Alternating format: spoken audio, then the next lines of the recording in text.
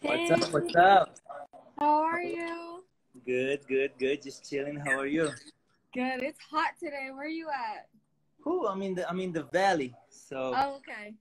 it's crazy. It's So crazy out here. it's way hotter over there, I feel like. Yeah, here's the hottest. Here's always like the hottest weather. Facts. How are you? How's your Saturday? Good, good, good. I'm here with some friends. Let me show you. Let me show you. I'm here with my producer Dini. He's from New York. What's up? Nice. My guy Dini. What's going on? What's going on? How's Hey, everything going? Yeah. how are And this is you? here Romero. He's How you an doing? artist also. Hi. Nice to meet you. Then is my best Hey, friend. nice to meet you. Yeah. Aw, nice to So meet you. Dang, you got the whole gang. yeah, the whole gang is here. You know, we just chilling. There's not much to do, so we're Facts. just hanging out at the house. Maybe go to the studio a little later. Nice. Where do you Yeah, record at? Do you have a studio at your crib? yeah, I got a studio here in North Hollywood, Oh, nice. off Island. Yeah, that I use. So yeah, it's all in the neighborhood. I love How it. Cool. how is your Saturday? Good. Just working. I'm like, I feel like weekends don't apply to music people. Yeah, true, true. But Especially now, every day seems like a Sunday, so it's hard to it's hard to tell what's going on. Yeah. Fact. Well, I Is feel that like everyone does know because everyone here is your fan. But for those who don't know, who is Drei? Did I say that right? Yeah, yeah, Drei. Well, Drei is an artist from Eastern Europe. I moved to the States when I was really young, and I've been doing music for the past 10 years, Right. rapping and singing. And now lately I've been getting more into like management and producing for other artists. So, Okay. just growing, just growing. For sure. I mean, let's start from the beginning. Just talk about your roots in Romania and Yeah. how that Yeah, plays into. well, I grew up there, and even at the early age, I was a big fan of like hip hop and R&B. And then when I got the chance to move here with my family, I was 16, and I Mhm. really embraced the culture, and I started like rapping when I was in like 2004. I started. Oh wow. Yeah, so at first it was like I first just started like burning CDs and giving them to my friends. I I was did like, that in high school too. yeah, that was like the thing that I was doing I remember back then Tuesday music was released on Tuesdays, not Fridays Right. like now. So I used to like LimeWire. always look out and just download all the new music and burn it for my friends. I used to play basketball, so all my teammates were like, "Yo, where's the new music at?" That's And then fire. in 2004, my dad he was sick. He had like liver cancer, Mhm. so I went back to Romania with him, and because he wanted to die back home. And while I Oh was there, I ended up in the studio in my hometown for the yeah. first time, and I recorded my first like rap verse in Romanian, and I fell in love with it. Wow. So Oh, so your first rap verse was in Romania? yeah, yeah, I started in Romanian, and then in 2009, I was living in Seattle, and I created a group. Me and two guys. One was from Seattle, and one was from Inglewood. So Oh wow. we had a group called Boss, Building Our Success Story. Mhm. And they were like, "Yo, you can't be rapping in Romanian. You gotta you gotta start rapping in English." Because at first I was like, "You guys do English, I'll just do Romanian." It's like, "Nah, That's hilarious. you gotta start doing it in English." So then I started working on my English rap, and slowly got better. Right. And at first everybody was talking about my accent. It's like, "Yo, you got a strong accent." Right. And my partner Rob Young, one day we were on the phone, and he was like, "Yo, you should just do a song called Excuse My Accent, Oh, and okay. That's how it came make it about. about like, like just tell people who you are and tell them to expect you for who you really are, and don't judge you because of the accent." And that's how we came up with the concept Excuse My Accent. Right. And once we start working on the record, we figured it's bigger than just me and than us. It's like it's about everybody, because everybody has an accent nowadays, and everybody comes from a different place. So it became a bigger than us, and we just released the video for Excuse My Accent Right. 2 weeks ago, And and it's it's doing already at great. three million Yeah, views. it's already at 3 million views. It's doing great. We're getting a lot of traction in the Latin countries, and For now we're sure. slowly gonna start promoting it here in the States, you know, because that's kind of like the focus of the song, the what's going on here in the United States. Right, definitely. I mean, for such a powerful record, at what point were you like ready to release it? And I know, you know, Yeah, you I had the song ready. I had the song ready before the whole COVID thing started, really, but I wow. had to wait a little bit because the whole attention and everybody's attention moved from like immigration and minorities more into like everything was about COVID. So Right, right. I feel like right now it was a good time to release it and to really put it out there for the people, you know, to bring more unity and bring people together because there's so much division going on, you know. Right. So yeah, Definitely. and Talk about getting, you know, you have Rob Young, who's a black artist. You have yeah, Charlotte, who's Puerto Rican. yes. Talk about the Charlize is from, diversity. yeah, we try to make it about everybody. So you know me, Eastern European, and then Rob, he's African American, and Charlene, she's Latina. So we wanted to make it like a,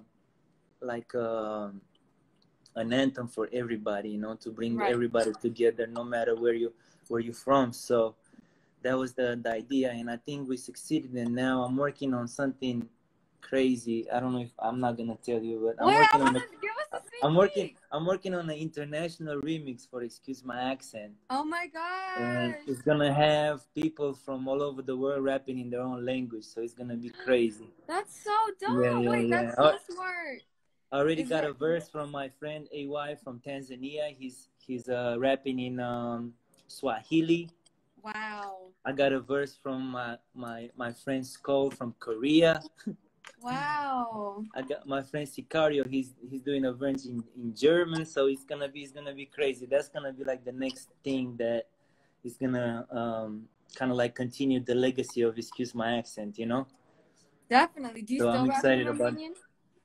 Yeah, I'm Do you gonna still? rap in Romanian on that one because we're trying to have it like, you know, we're trying to have it like everybody rapping in their own language. So I'm a little nervous because I haven't rapped in Romanian in a minute, but Really? yeah, I'm gonna put a lot of thought into the lyrics and I'll make it work. Definitely. When you first were rapping, trying to rap in English, was it hard for you? Did you have to It was practice? really hard for me. It was really hard because of the language, because of Romanian language. I'm Mm-hmm. having trouble sometimes pronouncing some of the words, like Mm-hmm. the th words. Yeah. Something, you know, that when you have to Yeah, stick yeah. your tongue out, I was having a hard time pronouncing those. So Oh my gosh, we that's just funny. yeah. So, but I have a very good sound engineer, and he helps me a lot with my pronunciation because you know you want to make the songs perfect, you know. So yeah, Definitely. I mean, the visual itself is so powerful. Talk about the creative vision. I know you have a skit in there as well. yeah. Um, yeah, what was your vision with this, and what did you want people to take away? Um, the thing, when I finished the song, I contacted my friend Richard Stan. He lives in Romania, Mm-hmm. and I was like, "Hey, Richard, I got this record, and I really wanna put a visual behind it. It's like, do you have any ideas?" And he heard it's like, "Yo, this song is crazy. Let me think of something." And then like 2 weeks later, he hit me back with the whole concept, and he was like, "Yo, Dre, you think you can make this happen?" And I was like, "Man, this is gonna be very expensive." You know, all the actors and And stuff. you're But an I was like, independent artist, right? yeah, I'm independent. I just do everything, you On know, your with own. my team. Like I don't have like a big label behind or Right. nothing like that. So everything I did it out of kind of like my own pocket. Right. So, but when I saw the vision and he was describing every scene and with the frozen scenes and everything, and I was like, man, let's make this happen. So he came to LA, and then my friend Tian, she's from China. She's an amazing producer and a Oh, director fire. also. Yeah, I'm yeah, yeah. Chinese. Tian Tian Liu is her name. Nice. Yeah, she helped me. She helped me cast all the actors, and we casted over 1,000 actors, and we picked the Wow. best 60. And then yeah, and then the location was so expensive. I was negotiating with them like, please, can I just stay 2 more hours? Oh my So we god. can. Yeah, it was intense. You know, it was like a big crew. It was like the biggest project I did to date. So it it was an exciting, you know, having everybody come in and doing the whole video. So yeah, it's definitely my biggest project to date, and I'm really excited about it, and I hope a lot of people gonna get the chance to see it and make them want to share it and show it to their friends, you know. Definitely. Yeah. I know it's kind of self-explanatory, but what is like Yeah. the one thing you want the people to take away from it? Obviously, you know, we're The in a thing world. What we were trying to show in this video, we try to show like the stuff that's been going behind the scenes in the United States for the past few decades, you know, because it's nothing like the same things that are happening now. They were happening 10 years ago, 20 years ago, 30 years ago. And to show these different scenarios, to show that we're all vulnerable to what's going on, and that we have to stick together and help each other to really change the world for a better place, you know, because Right. you know, African Americans are going through things, Latinos are going through things, everybody's going, but at the same time there's division between all of us, but at the end of the day we're all going through similar things, and only together we can like really make a change and really put those things in the past and really move towards the future where it can be a better world for us and for our kids and for the people, you know, the next generation. So that was kind of like the idea of it, just to present, you know, like all these different scenarios and everything that's going on and people don't really talk about, but it's been happening for so long, and just be positive and be like, okay, let's put this behind and just move on and make this a better place. So that was the whole concept. Super respectable. I guess just being, you know, an international artist, I feel like a lot of people always strive for that crossover success, and they spend their whole careers chasing it. How did you manage to find such a big loyal fan base in not only the States but back home? It's just by at first I can't lie, at first I was chasing it too. I was trying to just make the best songs. I was always thinking radio. I was always thinking like, what can I do to get as much success as possible? But then I went back to my roots, and I was like, okay, I'm gonna go back to rapping and just doing what I like, and you know, and I think that's the success. Just follow your heart and do music from your heart, and people gonna relate to it and they're gonna feel it. If you're trying to do things that are forced, then nobody's gonna connect to it, no matter who is on the record with you and how much money you spend on the video. It doesn't matter. So it's all about connecting directly to your audience and make them feel like they know you and they like the message and the vibe of the song. Definitely. Growing up, did you think you would be where you are today? Just, you know. No, not really. Growing up, I didn't really speak English. So I remember I used to listen to like songs, and then I would try like to rap in gibberish, like trying to be like, but I didn't know the language. So who are you listening to? I was a fan. I think the first rap tape I got, it was Chris Cross. I was like 10 years old. Yeah, Chris Cross. And then when I came to the States for the first time, I came to visit in '96. And I remember Biggie just died that year. Oh, and wow, crazy. And I'll be missing you was on all the radios. Right. You know, so I like that, and then I got into like listening to like Bad Boy, like, you know, the whole squad. And I was a big fan of like East Coast hip hop growing up. Like I like Wu-Tang. I think, you know, the double CD they had, I forgot the name. The Reunited? The 36 Chambers? No, the one after 36 Chambers. It was like a double CD with the black cover.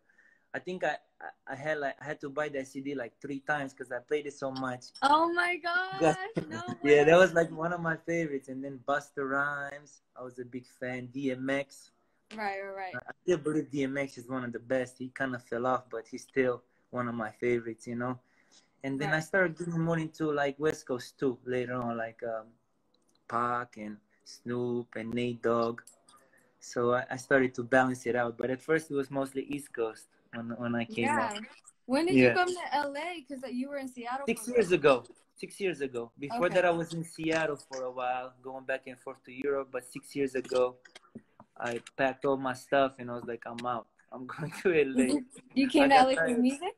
Yeah, for the music. I came in to manage some producers. Okay. Then that didn't work out, and then I got back to doing my own music. You know, I tried management, but it's so hard sometimes. You said you're still doing it, right? I'm doing it. Yeah, I'm doing it. I have a couple of artists right now that I'm developing the sound and everything. So yeah, I enjoy management, but sometimes it's just hard dealing with talent. They think that they own you. Like they think that you know, like you're their father. You're like their father. Like I don't have to, you know, clean your room. That's not my role. Right. You know? That's why it's hard. It's very hard, yeah. But if you find the right artist, you know, it could be amazing, you know. Definitely. What about you? Did you ever have management? I never really had management. I always wanted to find a good manager to manage me, but if I'm moving faster than the manager, then the manager is not really helping me, because I like to, like, you know, these days we just move, like we don't really wait for nothing. So it's very hard to find a manager that keeps up with the creativity, you know. Right. No, I feel you. So I always look for a manager, but it's very hard to find somebody. And all the big managers and the good managers, they're so busy with their big artists, so you can only find somebody that wants to come up, you know. Right. Definitely. No, I understand. Yeah. You're an entrepreneur too? Yes. I do a lot of things outside music too. Like even with Excuse My Accent, we turned into a media company and we did a documentary about deported veterans. Yes, because when we shot the video for Excuse My Accent, my partner Rob invited 2 deported veterans to the video shoot. And when I heard their story, I was so like, I felt so compassionate about everything that was going on. So I was like, we got to do a documentary about this. Right. So yeah, so we're getting into like documentaries, and we want to have Excuse My Accent as a hub for people's stories and other documentaries and stuff like that. So that's kind of like the next thing we want to develop outside of music. And then I do a lot of things. I have a few businesses, but they're on pause right now. There's not much going on. Yeah, everything. I had like a transportation company, but it's on pause. Oh, wow. So I try to diversify. You have to diversify, you know. Definitely. Especially with music, because you always have to like invest in yourself and in your craft. And if you don't, there's no way to really make it these days. You know, you gotta have other sources of income outside of music. 1000%. Well, how has COVID affected your life, career, personally? Are you okay? I think I released my best music since this started, because I had more time. That's dope. Yeah. So I was able to. I released an album that was executive produced by 808 Mafia. It's called Origin. Ooh. Wait, who from 808 Mafia? With Fuse. I work with Fuse, and I also work with MP808. Okay, got you. I was gonna say TM is my dog. I love him. Oh, TM, yeah. MP808 works with TM a lot. They're really close. So yeah, I did that album, and then I also did a song with Sean Paul. It's called Closer to You. How was that? Yeah, it's exciting. I grew up as a Sean Paul. Yeah, I think we all did. When I was young, I had the cornrows, like, and people start singing "Give Me the Light" when they saw me. Oh my gosh! Yeah. You could be here for Halloween. Yeah. So I'm excited about that. Every time I work with like a legend, it gets me very excited. Like I just did this. I have this song with Rich the Kid called Table Stern. I saw that. Table Stern 2.0. Yeah, 2.0, and I got DJ Paul on that one. And growing up, I was a big 3-6 Mafia fan. No, that's legendary. I saw that. That's legendary. Yeah, so when we did the song, I told him, like, look, bro, I know there's all these people on this record, but I look up to you the most. I'm the most excited about you being on the song. You know, it's like, yo, it's like, I really appreciate it. Like, I just really had to humble down and really be like, yo, man, I really respect you, you know. And it's always like that with legends, you know. I always feel like, I don't know, it does it for me. Like, those legends, like, really, I like the new generation too, but the legends are like, I know they don't stream as much, but they're legends, you know. No, 1000. If anyone has any questions, feel free to drop it in. Yes. If they do. But wait, so DJ Paul produce that beat? No. DJ Paul didn't produce it. My producer Dini, Dini made that from New York, made the beat, and then my friend O Plus, he was really close to DJ Paul, and he told me about the record, and DJ Paul was like, "Yo, I'm down." So that's how I met DJ Paul, through my friend O Plus. He's also on the record. Yeah. So yeah. What are 3 things you need in the studio? 3 things I need in the studio. So first of all, I don't drink, I don't smoke. It's probably That's weird, so good for you. Yeah. I don't drink, I don't smoke. But 3 things I need. I just need my engineer, because he's the best. I need my producer, and that's it. I'm good. I don't need much. You need something. Come on, you need something. Food, I don't know. anything? No food? I don't know. I'm good. I'm like an organic artist. Right. Yeah, I don't really need nothing to really like get me going, you know. Who else are you into right now from the US? In the US, I really want to do a song with like Drake one day. That'd be crazy. For sure, yeah, with Drake. And then who else I like? I heard this new kid Fabio from New York. Fabio Foreign. Yeah. I want to do a song with him. I told my producer, he knows him, like, yo, let's get him on a track before he blows up. I'm not trying to. I know.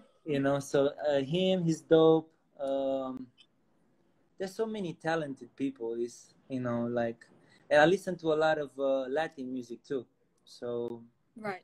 I'm paying attention to that market, but I'm excited to hear. I just heard the new Nas album. I listened to that yesterday. I went on a run. It was good. It's dope. I have something like a secret project with him too. Really? Yeah. I'm trying to put something big together. Like, I'm gonna turn into DJ Khaled on that one. I feel like you're putting in a lot of gold. Yeah, I have. I'm waiting for some vocals from Buju Banton. Okay. Yeah, and then I wanna show it to Nas after that. So that's my plan, because they both respect each other a lot. Right. But they're both legends, so a legend won't reach out to another legend to work with them. It's like, so I'm gonna be the middle guy that reaches out to both of them. Yeah, that's fire. This guy keeps saying Packy. What's that? What's I don't know. I don't know either. I thought you would know. No, I don't know what language is that. Okay. Yeah. So. How are you so tapped in all these international markets? Like, I can barely keep just U.S. music. There's so much. Yeah, it's just like, the U.S. market is so competitive, and it's kind of hard to break in like on the major scale. So I always look to diversify and to build bridges between different like genres in different countries and stuff. So what I'm doing lately now on my next singles, I'm getting like a big artist from the States, and then I'm getting a big artist from the Latin market or from Europe, and I'm putting it together. So that's kind of like my main thing. I just like combining, different artists on tracks, and kind of like classy cut style. Yeah, like that. Yeah, it's hip hop. Yeah, I just enjoy doing that, and I'm very likable, so people build a strong relationship with me, like friendship and stuff. So it's very easy for me to like make it happen. I don't know. I have the networking talents, I guess.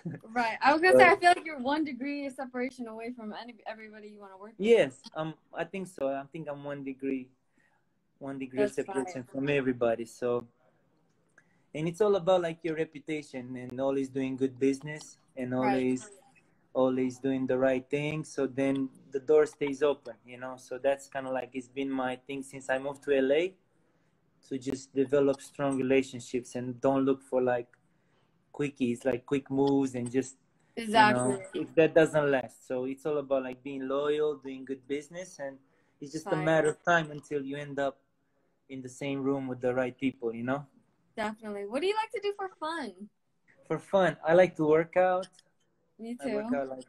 I like to work out. I try to work out like 5 times a week. I like playing basketball, go to the beach, hiking. Nice. Just healthy stuff. Yeah. That's good. You know, I like to travel a lot, but we're stuck now, you know. Right. What's the I wanted best? to go to Europe.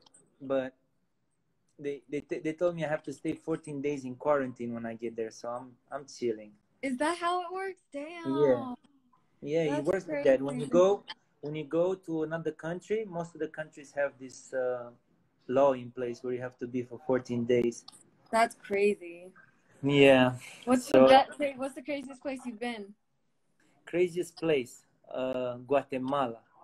Ooh. I had a song over there on the radio, and they're like, "Hey, you wanna come for a promo tour?"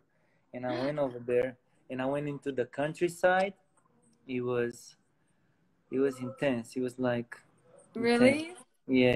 It was very like underdeveloped, you know. Yeah. There was like radio stations. They only had like a poster with the logo and an old computer. That was the radio station. No way. Yeah, but there's what many records places were like they playing? I had this song called Chiquitita. It was me and an artist from El Salvador, and I was like, it's like Spanglish, like mostly Spanish with a little English, and we just made it on the radio. So it was cool. It was a nice experience. I liked it, but it was just different, you know. It was much different than I expected it, because sometimes we live here in the States and we kind of like measure everything by what we see around us, but then you go somewhere else and everything is totally different. And it's like, wow, you know, you gotta adjust to that. But good vibes though. It was nice. Do you speak more languages than just? Yes, I speak Romanian, and I'm working on my Spanish. But my Spanish, I understand a lot of it and I know a lot of words, but I'm still at the trying to make put some sentences together. I'm still struggling. No, it's hard. I did Spanish in high school. I can't remember. You did? Yeah, I did French in school for 7 years. I just know bonjour and that's it. I don't know nothing, you know. It's like I'm not like a language person. Like I feel like you would be working with all these artists.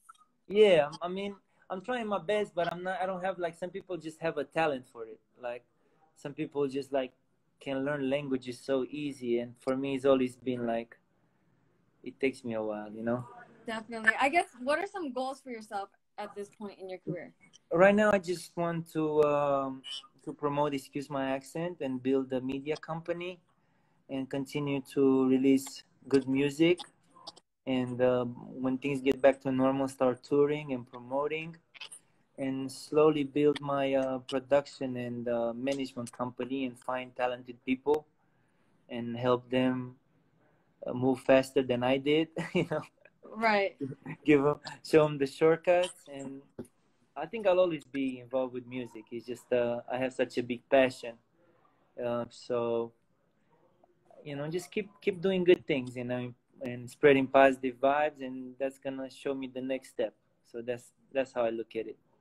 Definitely. What's one thing fans may not know about you? That I'm actually a very... What's up? I'm on the interviews. Well,